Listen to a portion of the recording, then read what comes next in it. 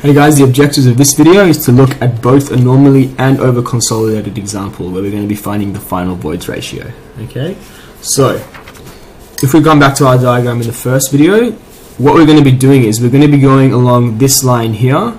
We're going to get to our pre-consolidated stress and then we're going to go along this line here. Okay, so we're combining both the over consolidated and the normally consolidated. So this line and this line.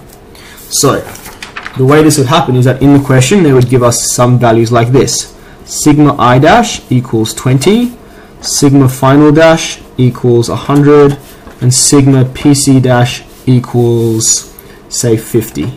Okay, so if we were to draw this, you can see now that our pre-consolidated stress is between the initial and final, whereas in the other examples, in the first example, so in the over consolidated example, sigma PC was the maximum, so it was larger than both of them.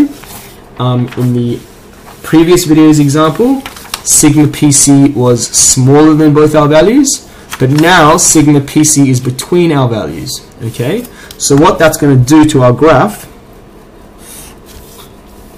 is from sigma I to PC, so from here to here,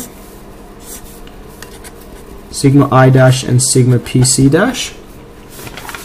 So that is this branch here from our graph. Okay, so that is the over consolidated branch. So this is over consolidated, and now we're going to go at our PC, at our sigma PC, we're going to become normally consolidated.